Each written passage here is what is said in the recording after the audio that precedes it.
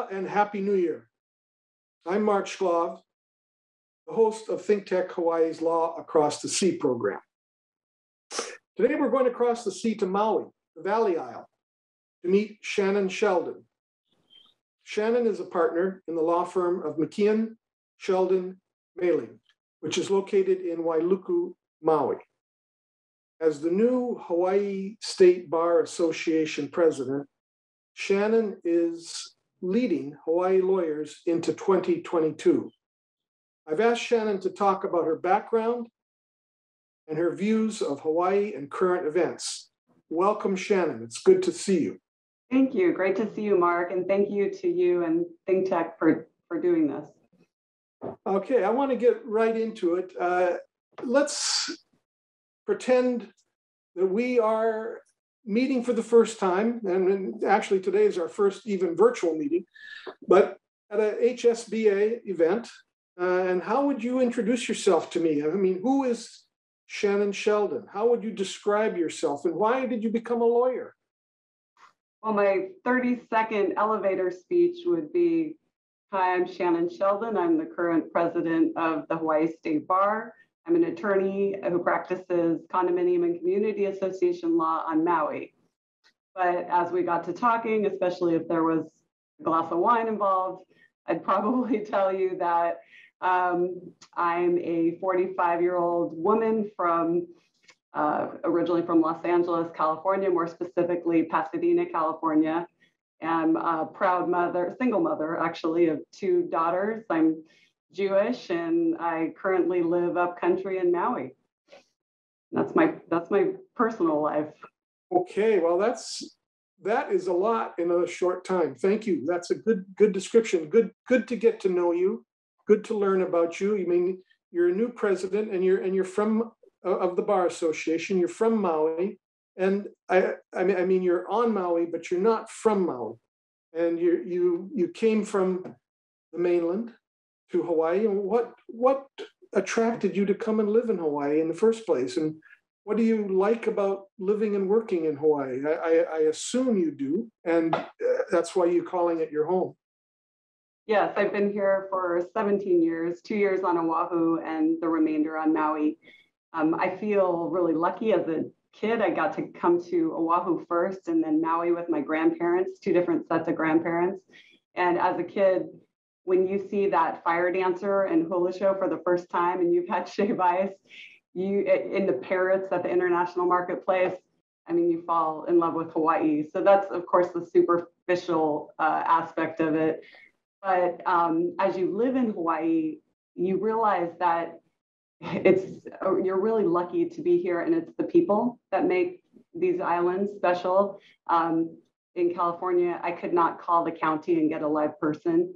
Here, I can call Maui, I can call the planning department, not only get a live person, but chances are I know them or I know their auntie, right? And so that to me is the beauty of living in the islands, is that it is a small population for those who live here, and it's friendlier and people are nicer in general. So that is primarily why I love living in Hawaii. And so that attracted you to Hawaii, those human elements, but you also made the decision. I mean, you don't just come here for vacation. You live here and you work here, and there a lot of kids, a lot of local Hawaii kids leave Hawaii, and so I mean, what's the difference there? What kept you in Hawaii to work? And I know you've also worked and lived in many other locations, California, South Carolina, I believe. Is that correct? You're close, North Carolina. North Carolina, okay. And so you lived in different locations, but you ultimately chose Hawaii. And then I'll get into Maui in a bit. But I mean, what kept you or brought you and kept you working here when so many of our local kids leave? And is there something that we can learn about that will help keep local kids here?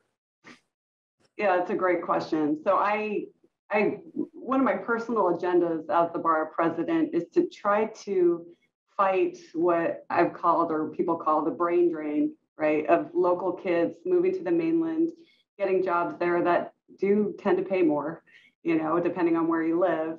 And we lose some of our brightest and most successful students to the mainland. I personally, was, as a first year attorney, probably making double or three times of what I made as a 10-year attorney here in Hawaii, right? So I understand why people move, because it's a financial choice. But really, financial cannot replace the values and the opportunities that you get living in Hawaii. Specifically, if I was on the mainland, if I was in California, I'm one of hundreds of thousands of attorneys. The chances of me ever being able to become bar president were probably 0 to none, no matter how achieved and involved I was, because there is just this rat race that occurs, in California or other states that you don't get here. Here in Hawaii, you are rewarded, I think, for good work, for working hard, and it's not always about who you know, but the people you do know, you get to establish these mentors that will really help build you and carry you through your practice. I think the number one reason why anyone should want to work in Hawaii is because you can achieve and practice law in any field you really want to. If you want to be, the public defender, you have an opportunity. Even if you want to be a Supreme Court justice, you don't necessarily have to have gone to Harvard to do so. You can achieve that being here. And so I think that is the biggest draw for me, is that it just provided a lot of opportunity. And again, the people, the mentors I've established along the way have been wonderful. And do you try to communicate that to young kids? Is that what you're trying to do? I do. Yeah. Sorry, go ahead. You're talking about humanity in a way, something that's even greater than monetary reward, if you will. Although money's important, money's good, but I can see that your focus is on something else. Yes, I don't think you can put a price on human connections, and you can't put a price on being able to work in a field that you love or that you desire, or getting to choose your opportunities. And that is what Hawaii presents, I think, for our students. I did teach business law and international business law at the UH Maui.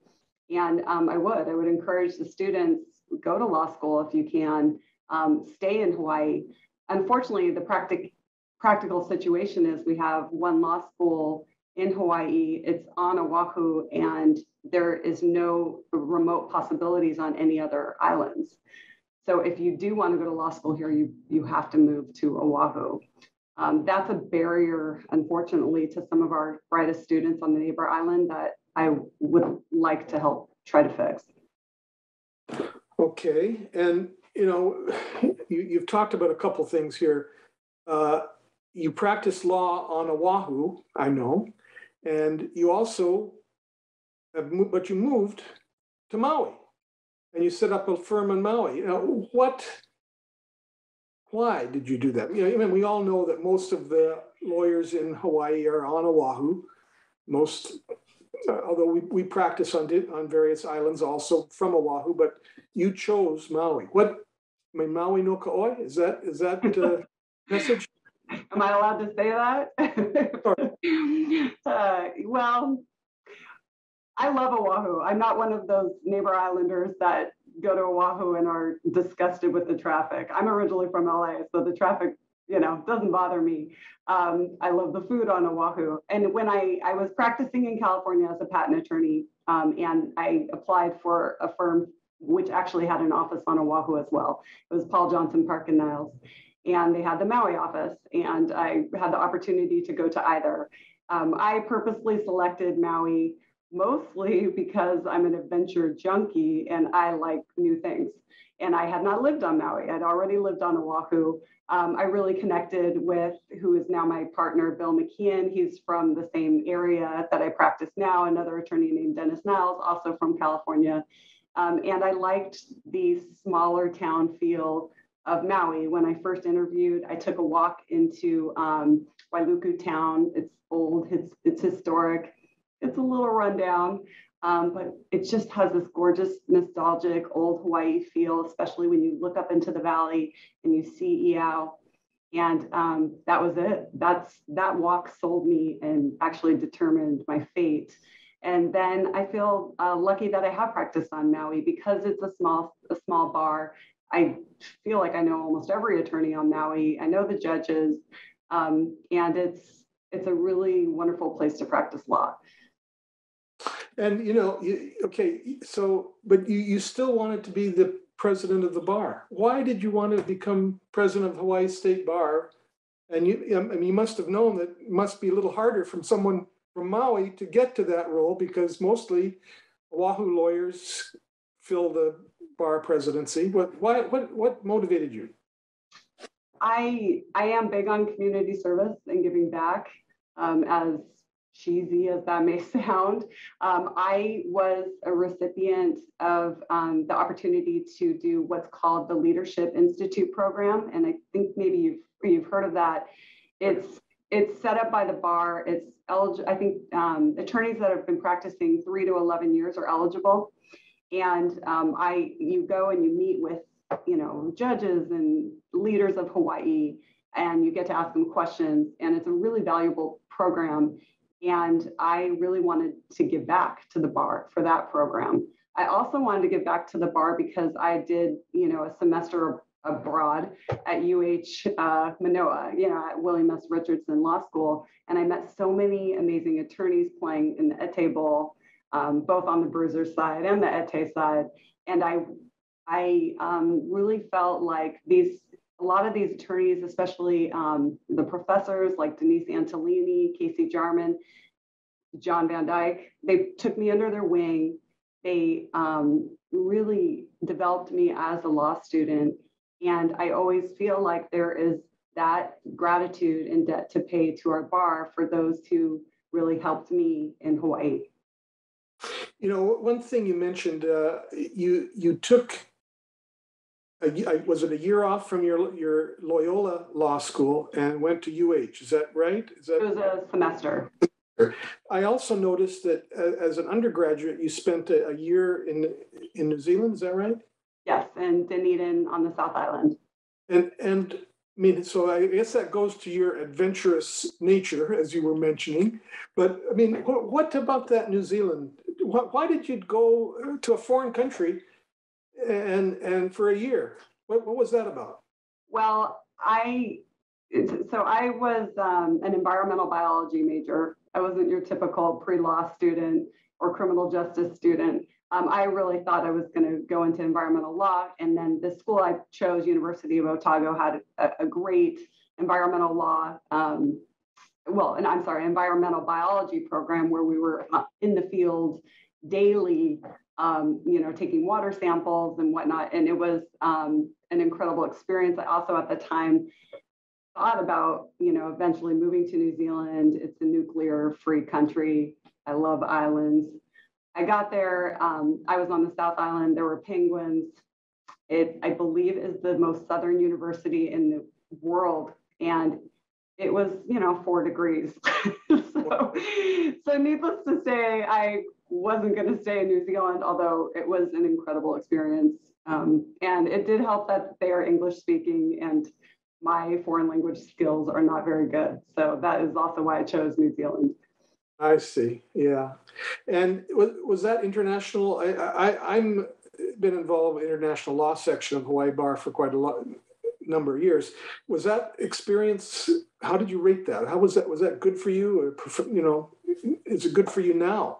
What do you feel about that? I remember being there and saying to myself, this is going to be the best year of your life. And it was. I knew it. the growth, especially at that age when you're in college, and you're so selfish in college, right? And it's all about you. You really don't have much in the way of responsibilities. You have a job, maybe, and you got to get through class, but you don't necessarily have a family or kids. You don't, you get to really be spoiled. And then being in America, you don't realize how privileged we are until you go to a foreign country. And New Zealand's, it's a first world country, but it's still, there was no central heat. I mean, I slept every night in a beanie and gloves. It's not like you go into the grocery store and have hundreds of options of candy bars, right? So it was very valuable in realizing, the world should not necessarily revolve around America and the United States, and that you've got to learn to adjust to other social situations, other people, and then of course just the adventure and traveling. I did a lot of traveling alone, and I went to Australia and Indonesia and Fiji while I was there.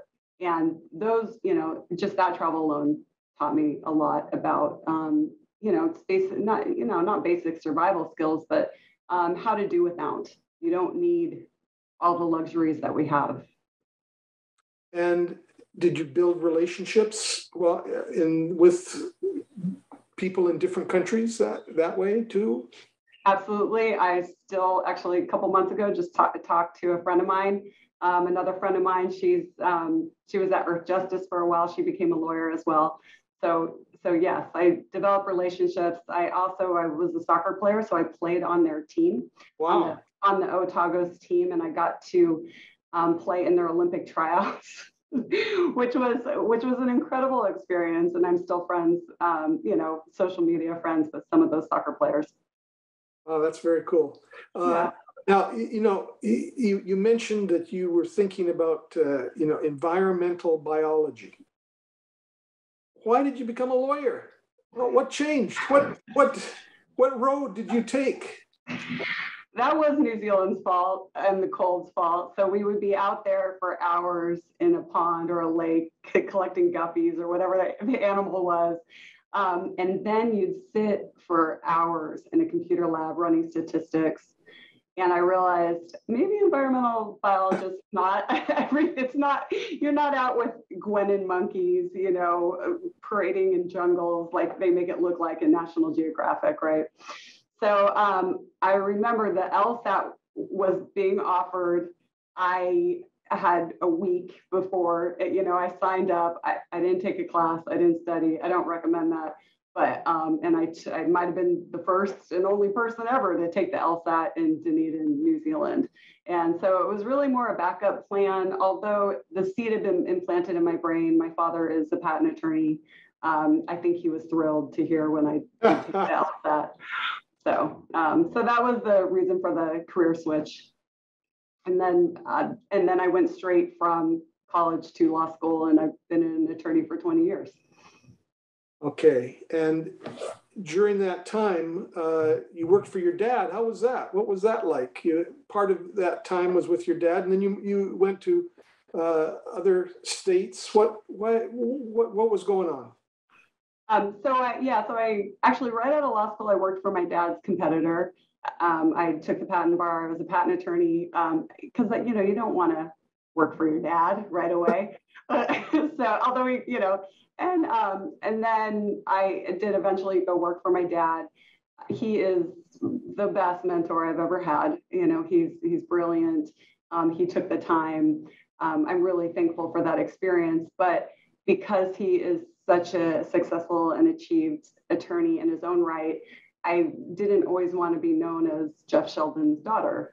I wanted to pave my own path. And so that was also part of the impetus of moving to Maui and leaving his firm, was to, start my own practice, start my own career. And lo and behold, I still do a lot of trademark work. I hardly do any patent. I do some copyright, but really my bread and butter is doing condominium association law, which I never in a million years would have done unless I had probably moved to Hawaii. So it is, and it's a very fitting practice for my personality. So it was a good move for me. And you talked a lot about your development. Now, what would you tell a young lawyer that would make them a good lawyer? What are the traits of a good lawyer from based on your experience and your adventures out there? What could you tell a young lawyer now? I think the first trait is compassion. We lose sight of that as attorneys, especially when we're trying to respond to hundreds of clients and thousands of emails. But if you have ever personally been in litigation, and I hope you haven't, Mark, but I have, it's horrible. And you don't want your deposition. You don't want to go to trial. It's so stressful. And so I think compassion is the number one trait you need to have as an attorney. You have to try to step in their shoes and remember how it can feel with that type of stress and uncertainty. And with that compassion, then you're going to make good decisions on behalf of your client.